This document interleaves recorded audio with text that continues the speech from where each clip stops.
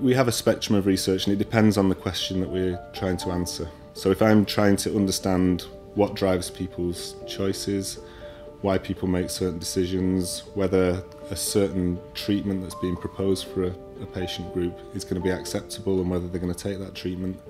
then we might go for the choice-based surveys and try and understand what's driving people's preferences. If there's been a big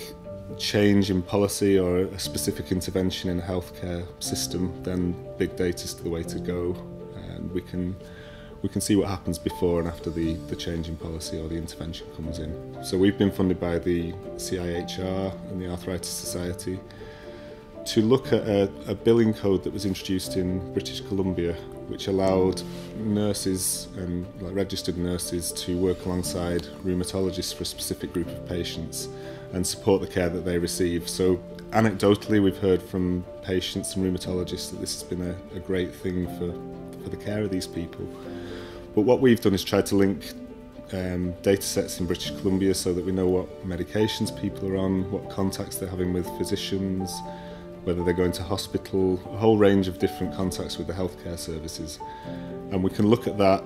before this billing code was introduced and after the billing code was introduced, and see whether in the people who've been exposed to that nurse consultation alongside the rheumatologist, whether that's changed things like their adherence to treatment, whether it's prevented certain complications they've had, what impact it's had on healthcare costs,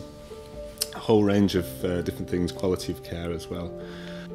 My goal is just to objectively try and see if there are any signals in the data that we have that things like adherence are perhaps improving, that there's improvements in quality of care, maybe that we've opened up access to patients or potential patients who couldn't get to see a rheumatologist. These kind of things. Are there any signals in the data that say it's a good thing? If it's a good intervention, then ideally I'd like to see it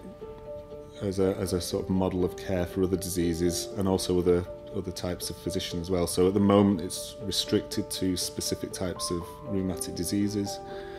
and it's restricted to nurses alongside rheumatologists. But if it's working, like, who's to say we couldn't do a similar thing in diabetes or asthma, and who's to say we couldn't use pharmacists as working alongside rheumatologists, occupational therapists, all these other kind of specialties that we could bring in and kind of generate more holistic care of patients.